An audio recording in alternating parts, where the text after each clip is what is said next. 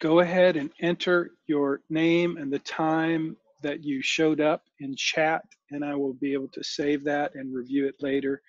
Um, Again, just so you know, this Zoom meeting is for your benefit. It will be recorded. It is being recorded, and it will be posted in our YouTube playlist. So hopefully you know where that YouTube playlist is. I think I'll share my screen so you're not just having to look at me. And we will, first of all, I should probably,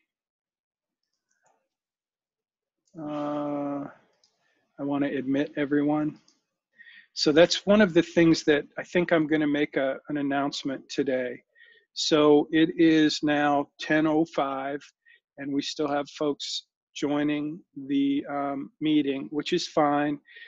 But I'm going to make this declaration. If you can't show up on time, then you probably are going to have to wait until it gets posted on YouTube, because this is just one extra distraction for me, which I'm not really, it's just very distracting to have to go to see who, excuse me, who's in the waiting room. So if I'll probably come back and let folks in if I think about it, but just as a rule, I think it's a good habit for us to get in to be on time. If you can't be on time, I totally understand that. And I would hate to penalize anyone for not being able to show up on time. But the reality is, it's a little challenging for me to have to go here and there and the other place. It's just, it distracts from the quality of the content, which I know, I get it. The quality of this content in this meeting is already somewhat questionable.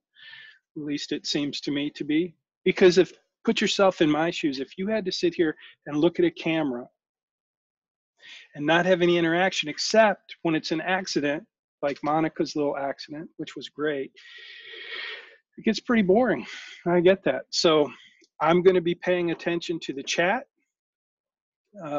and I want to, answer questions as they come up. So I'm going to try and have the chat showing, and I will not be able to check on admitting folks. So I'm going to try to admit folks today, but it means I have to click somewhere else on my screen and find that participants. And so here we go. I'm going to admit, and then I'm going to close that, and I have to open it up again to do that. So, oh, my bad, lots of laughs. Yeah, it's not that funny, but LOL, I'm kidding. It is not that, it's no big deal. It just is. I think that's what we're going to do in the future. So again, if you can't be on time and I don't admit you, and I just want you to know it's not because I'm mean, it's not because you're being penalized, it's just because I can't, I have to open different screens to do different things. So here we go. Oh, so this is how the online course is coming along. I want to mention that. You will see in week 4, we have 3 topics. So in week 4, hopefully you can see my pointer, and you see we have getting started, profile setup, and I just spent a little time walking you through that. And so you'll see I actually created a post. Each post has a video. You should, the way I set this up is you should kind of be required to watch the video before you can move on to the next lesson. So if you would text in, I want to ask a couple questions, and I'm going to let you use the chat box to answer the questions. But the first question is, have you registered as a user? I think everyone has, but if you haven't, just let me know. If you have not registered as a user at moneystudy.group.com, which is actually, you can probably already see that, but it's Money Study Group is a redirect. It goes to millennialwealthcare.com. So just a little in the weeds there. But if you go to moneystudygroup.com, it'll take you right to the page that you can click on and go enroll. So if you've not enrolled, I need to know. If you've not registered I need to know. The next question is, have you enrolled?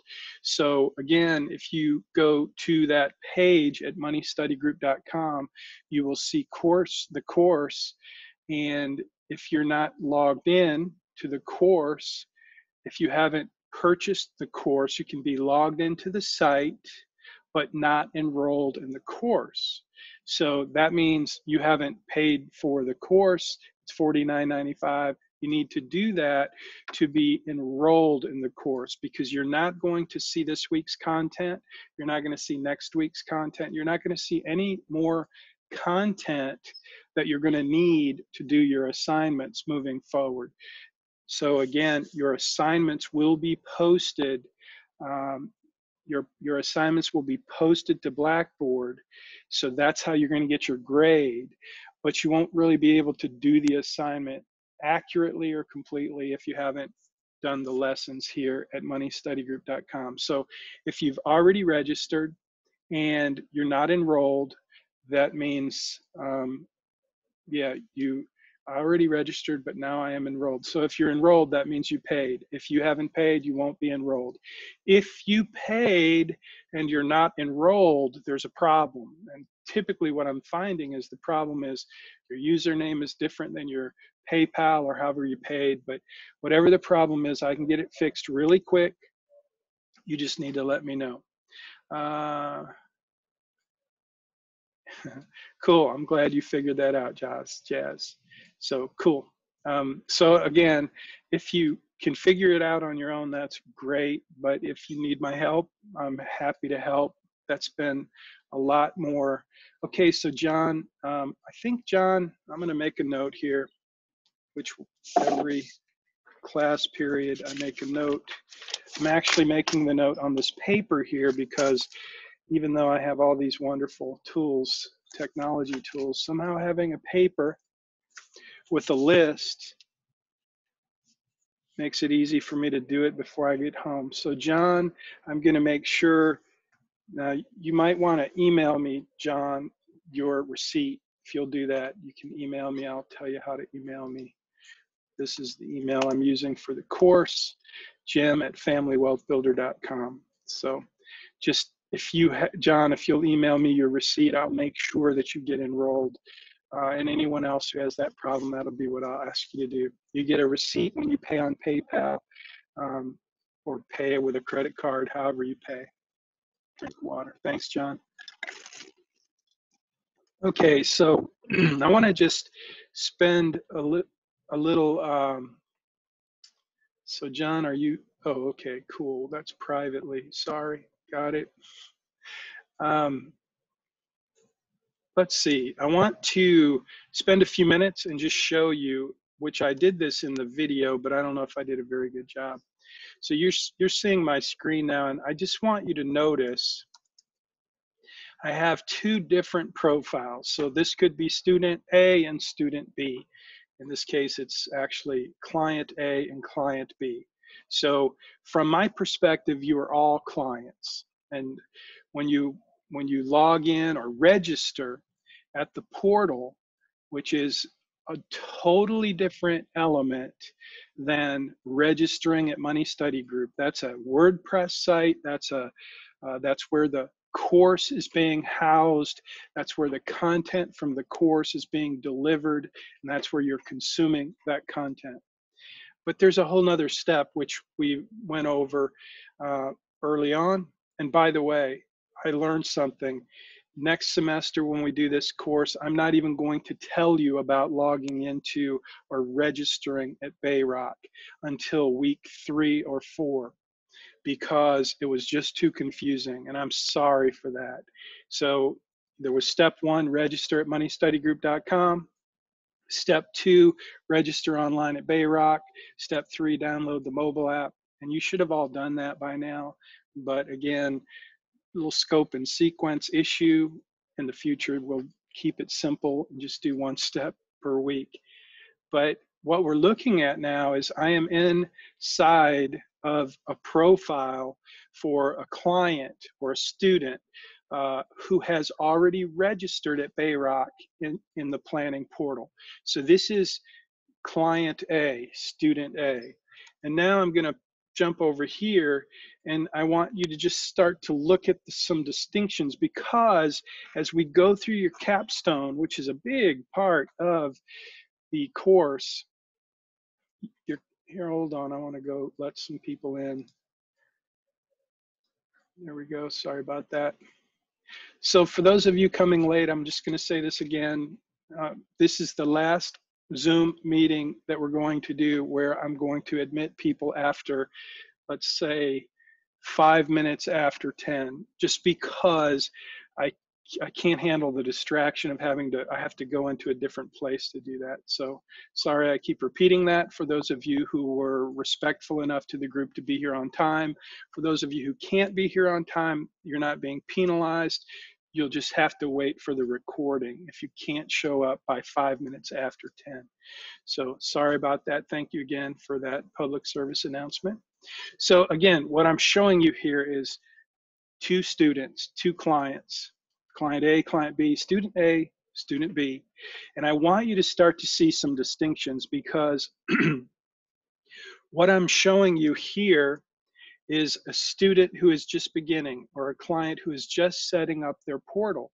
They haven't even finished entering their income, their savings, their net worth, their expenses, their goals. So they have a very limited amount of information in their portal, as opposed to this student or this client B, client B, student B, who has already progressed through several stages. So you see here, I hope you can see here at the top, we've got everything that was in the first student, these 6 things: family profile, income, savings, net worth, expenses, and goals. That doesn't go away once you complete it. But what happens is, on my end, I open up some more modules, and you'll start to see up here at the top, we have investment, which is coming for you. So in the investment portal, when I click on investment, I'm just giving you kind of a snapshot of what's coming for you, because a big part of this course is investment: how to build a portfolio, how to manage the portfolio, and how to invest. It's always been the most popular topic, so it's a big part of the course. And as we develop your capstone assignment is worth 200 points. It's the final assignment in the course. And what's going to happen is I'm going to create a report. And that report is going to be based on everything that you've put into your planning portal. So along the way, I'm going to be giving you some coaching and some tools, and I'm going to be opening up additional modules in your planning portal. And so we're just getting started, and you're doing great. Some of you are trying to work ahead, which is awesome. And some of you are like, is this all there is, or what am I supposed to do? And that's fine too. So just trust me that I'm going to walk you through the process. And we're going to use this portal, your planning portal, to develop your capstone assignment, so that at the end of this course, you're going to have a comprehensive financial plan.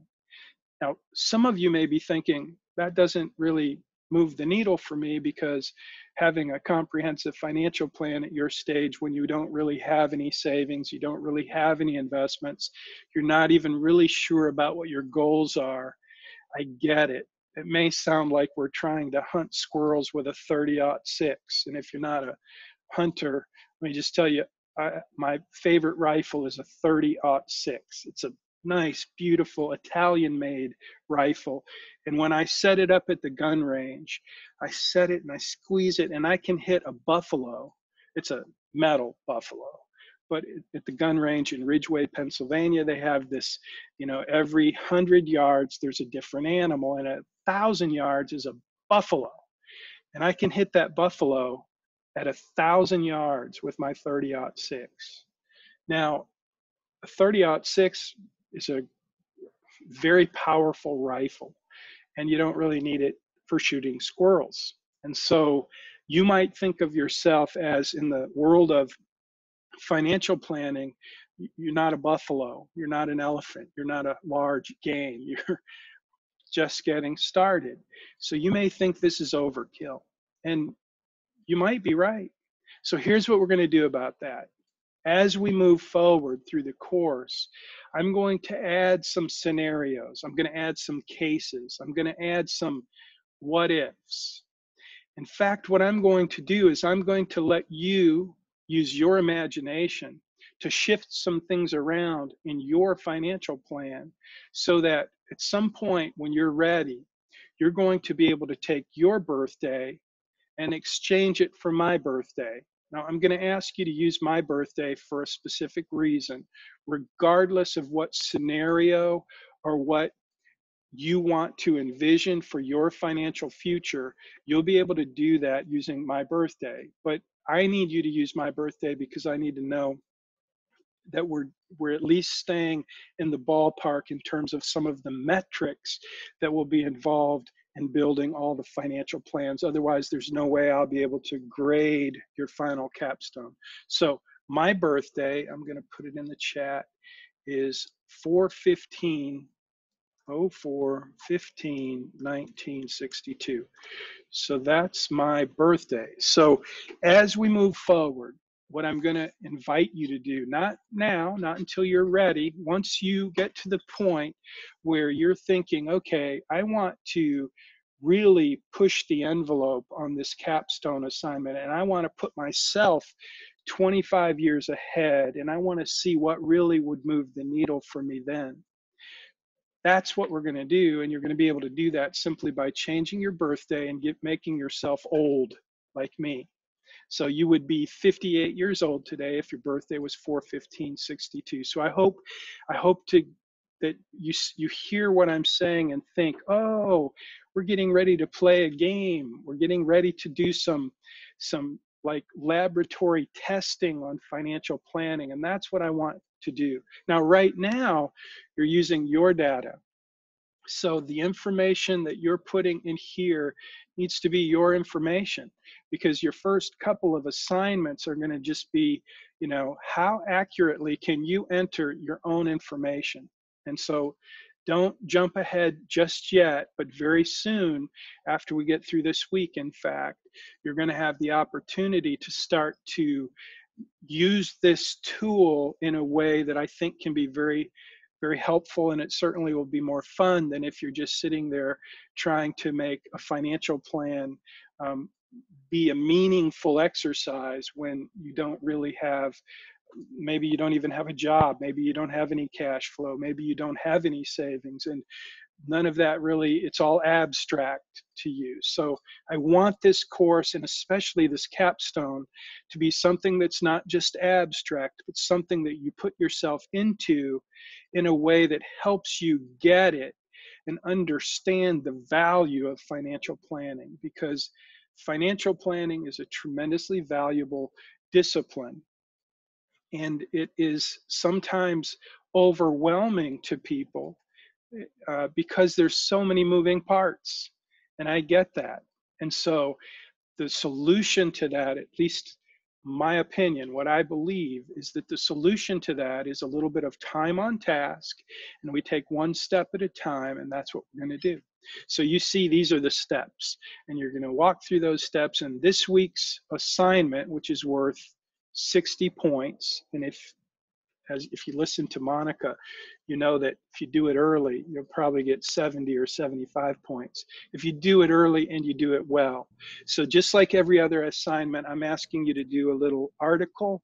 And if you haven't looked at the instructions in Blackboard, I don't know that I made that really clear that it's supposed to be an article, but if you're listening to me at this moment, week 4, your assignment, you can make that a little article. It only needs to be 400 words. It doesn't need to be very long, but just make it something easy to read. And you're going to have to know how to do screenshots. So most of you already do. If you need help, I'll be happy to do a tutorial for how to do screenshots, but that's going to be part of every assignment in your capstone. So, okay, again, if you haven't chimed in with your role, please do that. and I'm going to take a look at some questions and get caught up on those. Adriana, are we going to have to complete all of the weeks up to week 3 in the portal in order to unlock the material for our assignment? Also, does week 3 and week 4 have to be 800 to 1,000 words? Are these 2 assignments based on completion and attaching of all of our PDFs? Not sure I understand the last part, but let me answer those. Those are great questions, and I want to answer them clearly. So the first one, are we going to have to complete all of the weeks up to week 3? The answer to that is yes. The way I've set up the course is to be sequential. So you can't actually go from the course and jump right into week 4 if you haven't taken, you know, the getting started, lesson 1, lesson 2, lesson 3, and now we're in lesson 4, week 4. So here's what I would encourage you to do if you're struggling with that and you don't have time. I'm going to just show you something that I set this up on purpose. I naturally want you to watch the video. So Brent, I hear you. I think I hear you. If you could mute yourself, that'd be great. Or I could mute you. Never mind, I muted you.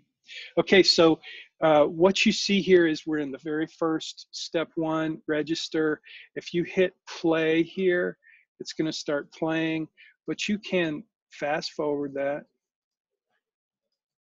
Or you could go to settings and hit playback speed and just watch. This is what I do. If I'm watching a video, even if I'm paying for the course, I'm going to play it fast. So you're welcome to do that. You don't have to spend 10 whole minutes in this course, in this less, or it's actually just 5 minutes. So I guess I had, not sure if you can hear that. I can hear it. I don't like hearing myself, but anyway, so hopefully that helps. That was first part of your question. Let me see if I can get, sorry, I lost the chat box.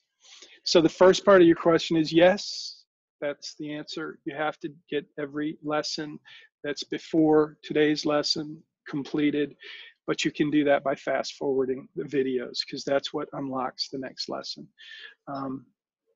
And then does week 3 and week 4 have to be 800 to 1,000 words? So yes, week 3 does. No, week 4 can be 300, 400, I don't really care, honestly. I just want to make sure you did the assignment, that you've completed your profile, and that you share with me a little bit about your experience in that, and whatever else was in that assignment. But it's very brief. I just needed you to create something, upload it to Blackboard so that I have a basis for giving you a grade. So the screenshots are important this week because that's how you're really showing me that you completed each step of the setup process. And again, what I'm looking for is very simply, I want to make sure that you've entered your family profile, your income, savings, net worth, expenses, and goals. And then from there, next week, I'm going to open up the budget for you. I'm going to take you to, so you'll have these different elements. You may already have them. If you've shown some progress in your planning portal, I've already opened these, so way to go. So you can start working ahead for the next capstone assignment, which is the balance sheet, liquidity, budget. And so you'll see here, by the way, budgeting, it's only available if you link at least one account. So you're going to have to link accounts to do that. So how do you do that? How do you link accounts? Wow. Where do you go to link accounts? If you can figure that out, then you will be my hero. So I'm not going to show you how to do that because it was part of your instruction already, but we're in Billy's portfolio here, and Billy is going to become the star of the show. So I'm going to do a little bit of fun things on my end in terms of how we develop your capstone over the course, and Billy is going to be one of our case studies. Billy and Sally will be, so I just showed you the answer that I raised before. Does anybody see it? Can you see the answer? How do you link an account? It's not hard. So Billy has linked some accounts, and he just did that by going here and linking the account. But if you want the budget to work, um, if you want this budget, which by the way, it's not optional, because as I told you at the beginning of the course, one of the most important lessons that we did from the beginning of this course is we required students to have a spending plan, a 30-day and then a 60-day, and that was kind of like your final exam. And to do that, you had to use something like mint.com, or you had to do it manually. In this online course, there is no manual. We're not really offering that option. So the only way you're going to be able to complete this is by linking your major credit card, whatever you use to do your spending, you're going to want to link that. I would encourage you to link all of your accounts just like you would if you were using mint.com. This is every bit as secure. It's actually more secure than mint.com, and you don't get advertisements. This is a premium platform. You're getting it for nothing really, but this is something that clients pay a lot of money for, the ability to aggregate and link your accounts. But you have to do that so that you have the budgeting component. So back to the basics. So your assignment this week, to answer your question, some screenshots. This is what I'm looking for. I want to just see that you've actually put some information, the right information, into your portal, into your, these are called cards. So I don't want to rehash everything that's already in your lessons, but let me go back to the chat and make sure I answered that question completely. That was a great question. So yeah, that's the answer on the 800 to 1,000 words. And I'm not sure about attaching all of your PDFs. I will say this, that typically I've always required that whatever you turn in, it be a PDF, because if I try to open your assignment and I use Pages, which is like Word, but it's a Mac tool. So I have to have another program for Word. And if you have a different version, I have a different program. It's very slow and takes a lot of time. So I've always said I would only accept PDFs. But this semester I'm cool. I've upgraded my systems and I can take Word documents. But what I don't want, and what makes it much more challenging, is if you have multiple documents. So the question was, I'm not sure exactly what you meant, Adriana, about the PDFs, but in the future, if you have more than one document, please take those and make one document. Typically, the easiest way to do that is to make a PDF, just export, and then you can merge. And if you don't know how to do that, let me know, and I'll find you a resource on YouTube probably. I'll Google it and I'll send it to you. Or you could Google it yourself.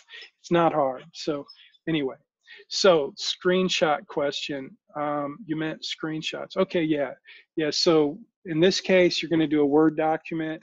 You're going to answer all the stuff that I put in the instructions to the assignment, and then you're going to take your screenshots and paste them right in, so that the section on your goals, you're going to give me a highlight summary of your goals, and then you're going to show me a screenshot of where you entered those goals into your planning portal. So that's what I'm looking for. And again, as we move forward, we're going to get into many more things, many more components of the financial plan, and I'm going to teach you one step at a time. Right now, we're taking baby steps, getting everybody set up, getting everybody ready to move forward, but our cadence, the speed of our steps, is about to increase. So we've spent a good deal of time just getting set up, and I appreciate your help. But we're going to jump into investments. Probably it's a very important part of the course, and this is where I'm going to teach you about investing. And I think you're going to like it. I always feel like Donald Trump when I say that. I think you're going to like it. I think you're going to love it. It's going to be awesome. But I really do. I think you're going to love it. I think it's going to be awesome. It's the one thing that in the past students have been extremely generous with their compliments about what they learned in the course and how it can help them in their life. So I always love teaching investments, and it is one of three major categories of the course. You may go think back to the three laws of personal finance, and I'm going to take a minute to tell a story. This is the story about the three laws of personal finance. And so when we started teaching this course almost 10 years ago, I'd never taught a college course, and I was thinking, what would be the major goals, the major things I would want my students to gain from the course? And I was really struggling with that. And I had some friends, all very successful, very good friends. And one of them, his name was Sam Baird. Sam is no longer with us. A couple of years ago, he passed. He got cancer in his spinal fluid, and it took him so quickly. He was a very healthy guy and fit. Anyway, Sam, I asked my friends. We had this coffee meeting every Friday morning at 7 a.m. at Einstein's Coffee in Clear Lake, Texas.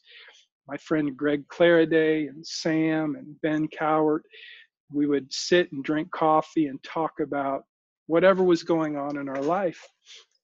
And so what was going on in my life was I had this great opportunity to become an adjunct professor at the Bauer College of Business, teaching a topic that I was passionate about, personal finance. But I was struggling with, what is it I'm going to teach? I mean, it was just, where do you start? Where do you end? What is the goal?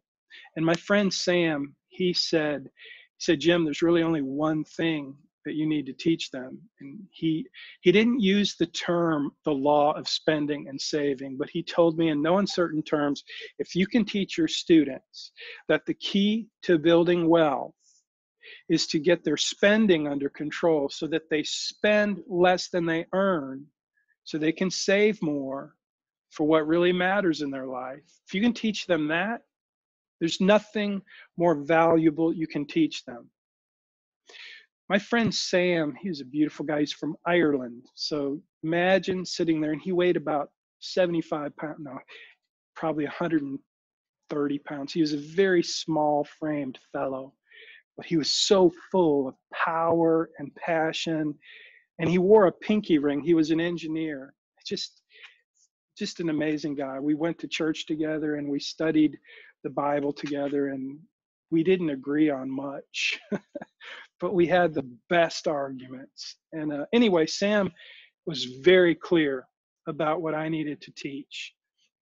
And he was so sure, so confident, so convicted about what he believed. And he came from Ireland. Did I mention that?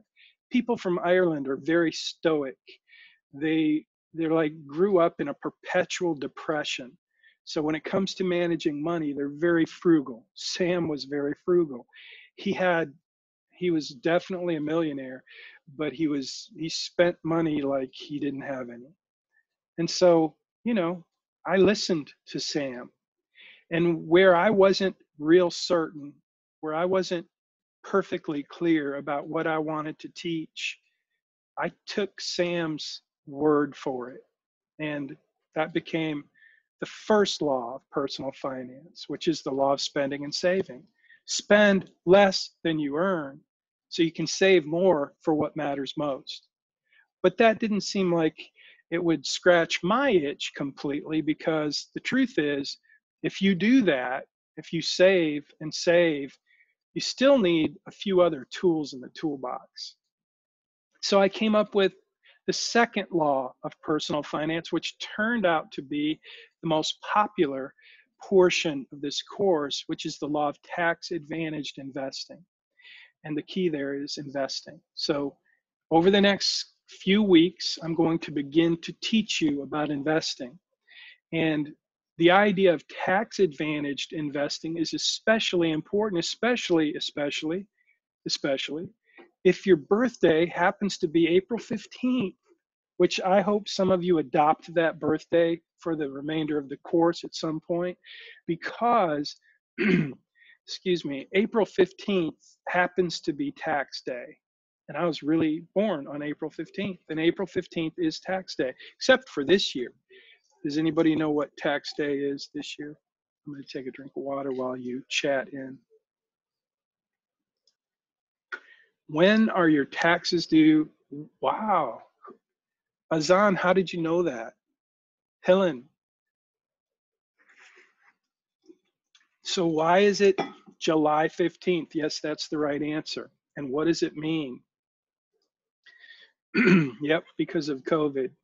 It's because of COVID. So the IRS made this rule that you can now file your taxes instead of April 15th, July 15th for 2020. And they made a whole host of other tax tweaks that are really relevant only to 2020.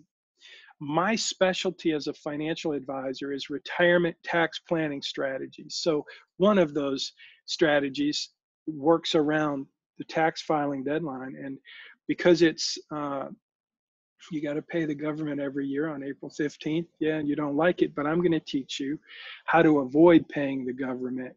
That's the whole purpose of tax advantaged investing.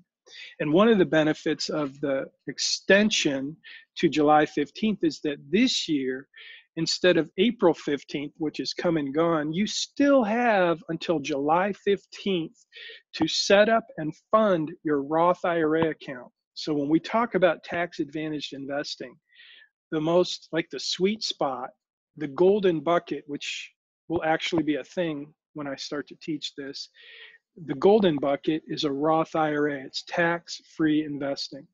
So the idea of tax advantaged investing, the tax advantage part is actually even more important than the investing part, because I could teach you how to make investments like a rock star. Actually, I couldn't. I can teach you how to make investments like a good, solid risk manager, which I can and will do. But let's say you're really super good at investing and you can pick stocks and you can pick, you can time the market and you can use technical analysis and fundamental analysis and all these other tools. And you can really do a great job in getting quick returns. If you don't plan your investments around good tax planning strategies, you're not going to move the needle near as much. So trust me, taxes are what move the needle more than investment returns. Now, we want to do both. I'm going to teach you how to do both. In fact, I'm going to teach you 4 investment strategies that coordinate the tax advantage part with the investing part, but 4 investment strategies that are designed to maximize your returns and minimize your risk. And I'm going to tell you what they are right now, because every semester that I've been teaching this course, I try to introduce the really important stuff, because I introduce it, you start to think about it, and then I introduce it again and review it, and you think about it some more, and then I teach it, and you start to really get it, and then I review it, and now you're ready to maybe start to apply it. And so the 4 strategies that are designed to maximize your investment returns and minimize your investment risk. Number 1 is diversification. You might want to write this down just so you can Google it and start to get a little more familiar with it. Diversification is number 1. Number 2 is asset allocation.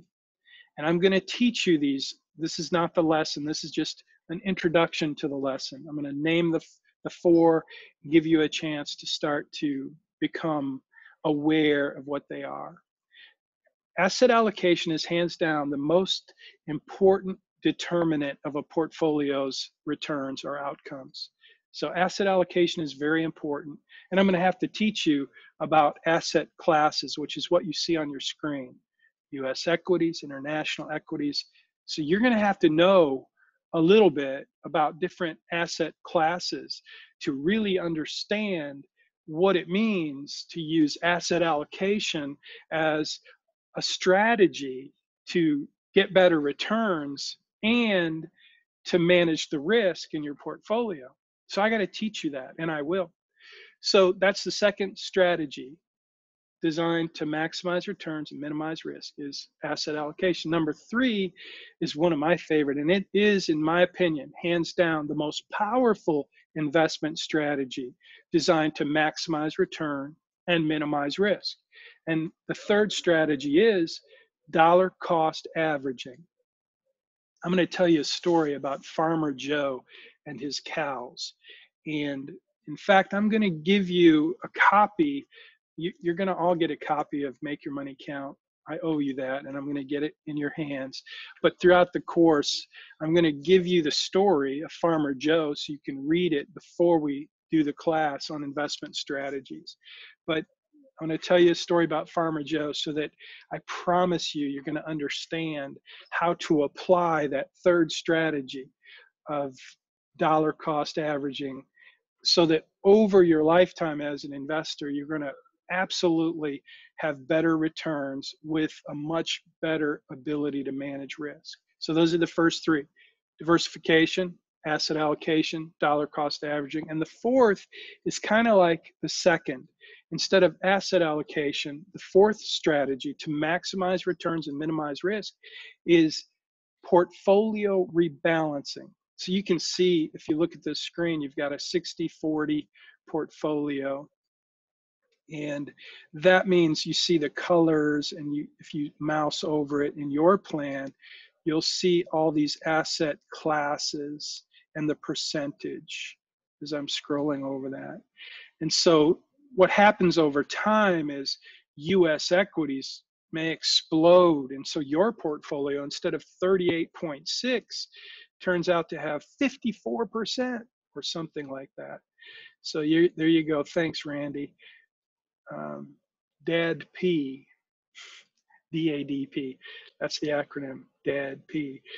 So portfolio rebalancing is just taking this portfolio right here after it gets out of balance and rebalancing it back to the asset allocation that you started with. And by doing that, ironically, you're actually activating a form of dollar cost averaging, which you will understand very well when we teach that lesson.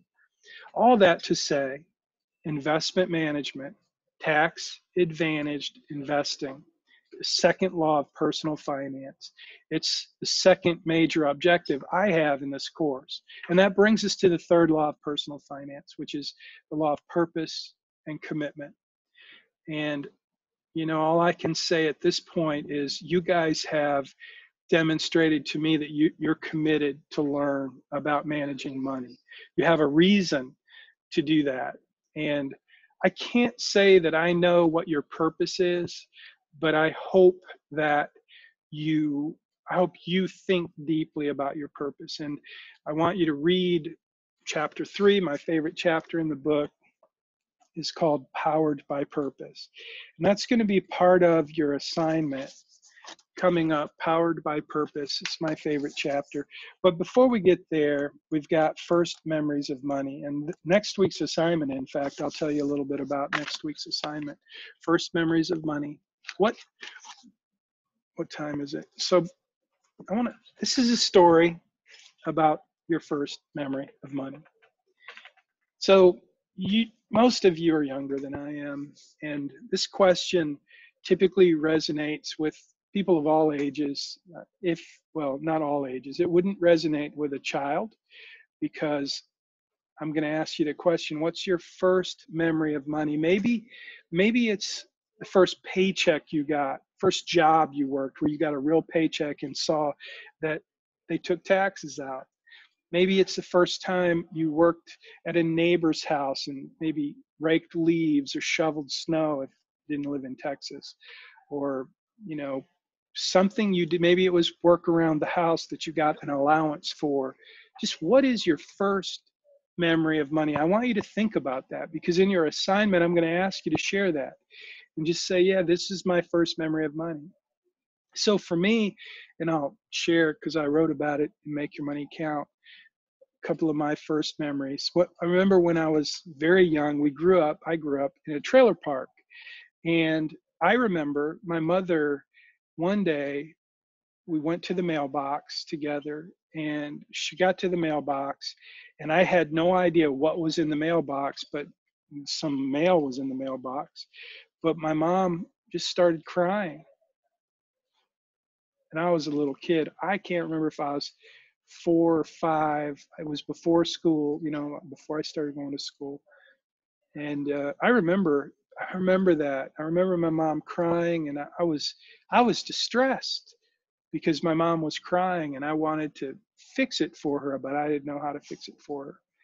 But she was sad, and it had to do with the mail. And so I asked her what, I asked her, Mom, why are you crying? And she said, it's nothing. She said, I was expecting a check and it didn't come. And I'm like, wow, that's a weird thing to be sad about. And I thought about it for about, well, I don't know how long I thought about it, but I thought about it until I came up with a solution.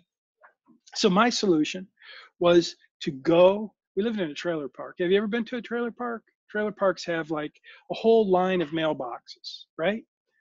There's not just one, like if you live in a house, there's a whole line. And it was a big, big trailer park, at least to a little guy.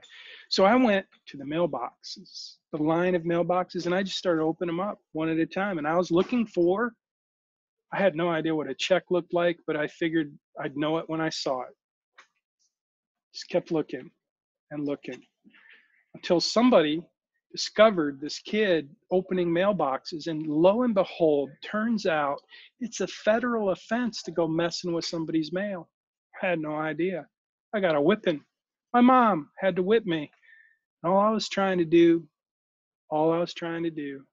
was solve her money problem, because I was looking for a check for my mom. So I remember that story about that mailbox money was, that really happened to me, and I remember it. And when my mentor asked me the question, what's your first memories of money? I got like 5 different memories that popped into my head, but one of them was that mailbox, and how my mother felt when she didn't have enough money to pay the bills, and how I wanted to fix it for her. And now I'm 58 years old. Remember, my birthday is 4/15/62, which makes me 58 years old. You knew that. So at 58 years old, what I've come to believe is that when I was a kid and I had that experience trying to find money in the mailboxes for my mom, I'm the same guy I was when I was that little guy. I'm still trying to fix problems for people that I care about, people that I love, by making more money.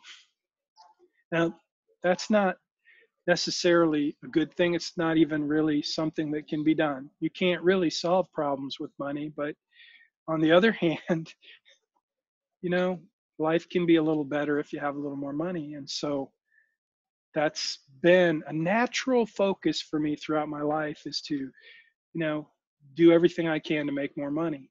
And I'm not saying that's good. I'm not saying it's bad. I'm just saying it's the truth. And it's something that I discovered when I started to think about my first memories of money. And so that's what I want you to do. I want you to think about your first memory of money and what that felt like. What was your experience? What was going on in your life? What did you do with that money that you got? You may remember that. And so that's part of next week's assignment. Not this Friday, but next Friday. And on top of that, not just your first memory of money, but you're going to do an interview. And I want to talk about the interview before we close out for today, because this interview it's a very special, I would say even potentially could be kind of a sacred moment between you and the person that you choose to interview. Because what I want you to do is I want you to look around your life, and not your roommate, not really, I don't want you to go to a friend.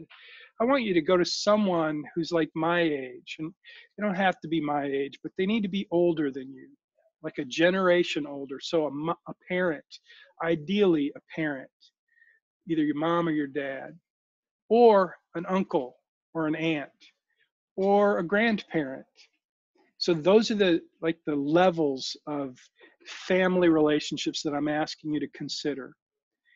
And what I want you to think about is, who is that person that you're already have in mind who you think would be a good role model financially? Like, you look at their life, you see the work that they did, the responsibility that they demonstrated, the sense of purpose and commitment that they lived out, and how it affected their family and the people around them and maybe their community. That person is the one I want you to reach out to and ask for an interview. The interview can be very short, and you'll see the instructions that you get in Blackboard. But the basic idea, one of the things I want you to do is ask them the question about their first memory of money, and listen. And this is the part of this exercise, this assignment, that I really want you to hear me. Because when you start to ask the questions that I'm going to ask you to ask, this person that you chose as a person that you respect, that you want to learn from, when you get into that interview, what I want you to know is that it could be a very emotional moment for them. For one thing, they have this young person who's coming to them saying, I want you to share some wisdom with me. And that is an honor for most people, and they will be moved by that, very likely. But on the other hand, you're going to be asking questions that may have some pain attached. And that's okay. Be ready for that. Be respectful of that. Be aware of that. Be present with that person as you ask that question and those questions, because what you may discover is that they've made some mistakes, and hopefully they learned from them.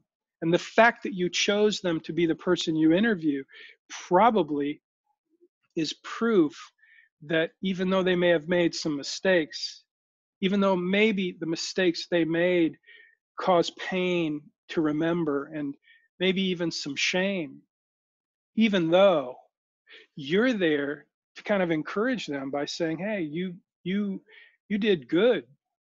You did good, and I want to learn from you. So I have no idea how your interview is going to go, but I do know that I'm going to ask you to ask some questions that can be very emotional for people. And so you can have this experience with this other human being.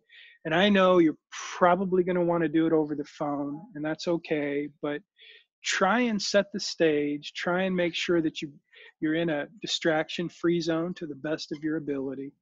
And if you can do it over a cup of coffee, that would be even better. You'll probably get extra points for that.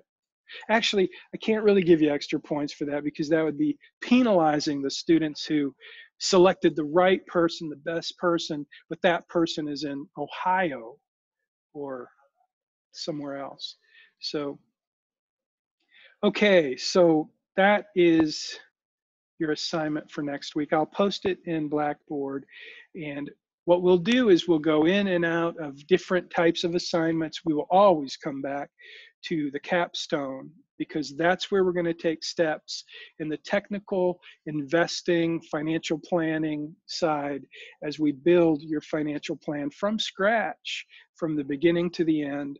And I just want to remind you that this platform that you've been given in this course is one that you're going to get to have for 12 months. So there's no additional cost. And I hope you'll take advantage of it for 12 months. And at some point, I'm going to offer to have a one-on-one kind of coaching call, and I'll post the link to my calendar when the time seems right for you to reach out, schedule some time if you want. This is totally something you have access to. So we'll focus on your plan, and I'll answer any questions you have and help you identify the best strategies possible for you to give you the best possible chance of success for whatever the goals are that you've chosen. So be thinking about your goals. Those goals, as I said in one of my lessons this last week, it seems really difficult to sit here and put an assignment online and say, hey, go come up with some goals. But the truth is, typically when I meet with someone and we have conversations like first memory of money, that by the time we get to the goal setting, I've discovered so much about the person and helped them self-discover the real purpose for their life, and the things in their life that will give them meaning, and the things that we know money can help facilitate in their life, things that matter. By the time we get to that point in the conversation, it's kind of like coaching them to identify and clarify the best goal. And they've already done that through the conversation. So I don't get to do that with you, and I regret that, but hopefully these conversations will help you think about what are the goals that will really move the needle on your life in the next 10, 20, 30 years. Because that's the real question. And I asked you at the beginning, think about 5 years from now. What kind of progress would you have in your life to feel really good? What would you need to achieve in the next 5 years to feel good about the progress you made? So that was just a question to kind of hopefully stimulate you to think about goals. So not just 5 years from now, but if you can think about 10 years from now, 20 years from now, 30 years from now, what would be the goals that would make your life better? And that's what we want to put into your financial plan. So I hope this is starting to gel a little bit. I hope it's starting to give you a sense of reality about what's possible and how financial planning can be helpful. So thank you. I will post this on YouTube. And if you have any questions, you might want to post them in the chat box now, because I'm not seeing any. I may have missed them. If you posted a question and I missed it, please repost it. But I see 2 new messages. Just to verify, for week 3's assignment, the 800 to 1,000 words for the brief narrative commentary section. Yeah, 800 to 1,000 words. That's for the whole. Well, you know what? Because we did credit report, right, Laura? Might take some effort to get 800 to 1,000 words. So, yeah, I won't. How many words do you think would be good? Have you done your assignment yet, Laura? How many words did you get? If you tell me, I might change the assignment requirements right quick. But yeah, I won't penalize you for having too few words for this week. Now, this week's assignment, week 4, it's a much lower number of words. You don't need so many words. I'm looking more for screenshots. So a few words and a few screenshots and you'll be good to go. Just show me that you've done the work in your planning portal and completed each of the sections, the modules, whatever you want to call them, in building your portal. So very good. Any other questions? Speak now. Or week 3 was due last Friday, Abriana. It should have been due last Friday. Every week we have a new assignment, and every week it's due on Friday at midnight. So this week is week 4 due. Is that right? Yeah, that's right. It says 3 to 4 are due this Friday. Well, somebody made a mistake, so you have an extra week to do 3. Okay, Randy, I got it. John. Okay, cool. 619. That means I'm going to get a ton of stuff to grade this Friday, which is going to make my life so much fun. So, okay, yeah, well, just so you know, no, Laura, don't change your birthday yet. First, let's get through the first couple of sections where you're putting in your goals and you get to see your financial plan in operation. Once we get to the point where you've got that down, then I'll give you the kind of the go ahead to change your birthday, and we'll start working on some more advanced planning strategies so you can see how much more valuable financial planning is when you have more assets to plan around. Because that's one of the things we're going to do is change your birthday and pretend you got your dream job and you saved this much for retirement and now you have this much in your account and you're actually a millionaire, your net worth. And so now we have to apply some good financial planning strategies. So that's why we're going to change your birthday at some point, but not yet. Thanks, Alicia. I appreciate that a lot. And Sam was amazing, and I miss him. So, you know, when you guys do this interview this coming week, just be thinking about that. I've lost so many people in the last, since I've been teaching this class. Lost my dad last year, my uncle, my best client, um, my aunt. A lot of people I lost in the last year, and I haven't lost anybody to COVID yet. So anyway, just be thinking about that. Everybody you get to be, who you get to care for, love them well while you can, because you don't know how long you get. So have a great week.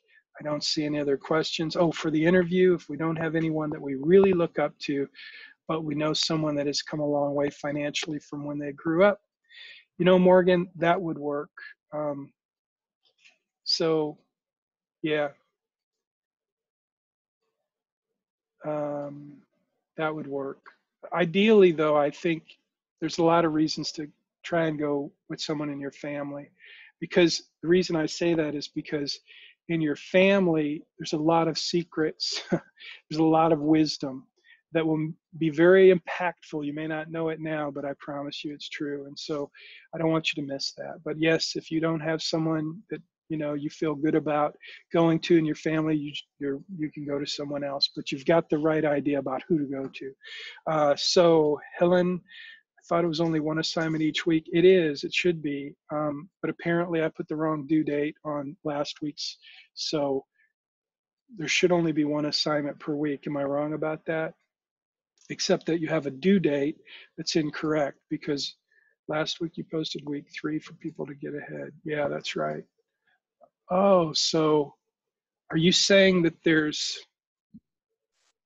assignment I posted yesterday should be the next week's assignment? Okay, and then you posted week 4 on top of that. Okay, well, here's the deal. I will give you more time to do this week's assignment, but we have 1,000 points we have to knock out. So if you look at the syllabus, which isn't really accurate, and I'm making it up as I go, but if you look at the syllabus, you'll see we had multiple assignments in a couple of different weeks because we had to make up points. So I'm going to just call that accident a mistake. That was a good thing. So yeah, typically we're going to have one assignment a week, but we do have a couple of weeks we need to double up just to make sure you get 1,000 points. Again, to get an A in this class, you need 950 points. I promise I'm going to do my part to give you plenty of points. And hopefully by now you see they don't take a lot of time. The big idea, the capstone, we're going to be working on throughout the semester. You get points for each piece you do, and then you get 200 points if you actually did a great job on your capstone. So, yep, appreciate the fact that your assignments are a little confusing at this point. I'm sorry for that. But typically, one assignment a week due on Friday at midnight. But we do need to have some extra assignments to make sure you get enough points. And I'll be posting some extra credit assignments. So hope that helps. Thanks for your cards and letters. And one last thing before I go, I have my cohort at U of H. We're trying to figure out how to get this in your hands for those of you who can come on campus. So that would be great. Otherwise, I got to get your address and mail this to you, which I will be happy to do. But at this point, I'm just giving you the digital content. But I owe you this. I owe you a copy of the book and the actual blueprint, which is really the old school way of doing a financial plan. And I designed this many years ago, and it's got all of the same elements that you're seeing digitally. So it's pretty cool where we've come from. I'm pretty proud of this. Back in the day, this was cutting edge, and now we do it mostly online. So anyway, I owe you these two things, and you will get them. Just wanted to give you an update that I haven't forgotten. So thank you guys. So a recommended word count for the brief narrative, Randy, I said 400 words. I don't care, whatever it takes. If it's 200 words, it don't take much to do 200 words, man.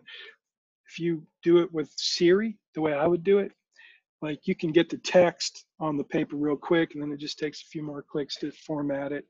but I don't care how many words. I just want to know you did the assignment. So I make it up as I go in terms of the number of words. I don't care. All right. Thanks for the question, Randy. I didn't mean to be flippant. I don't really know, but cool. Okay. Y'all have a great rest of your week. If there's anything you need from me, reach out. I appreciate so much being able to be in your GroupMe, and I will start to post the link to this course in GroupMe for those of you who are using GroupMe. And I do get the reminders, the chimes, and I try to respond quickly. So I appreciate that's a new element in the class for me, and I'm having fun with that. So thank you, Laura. Y'all take care. Till next time.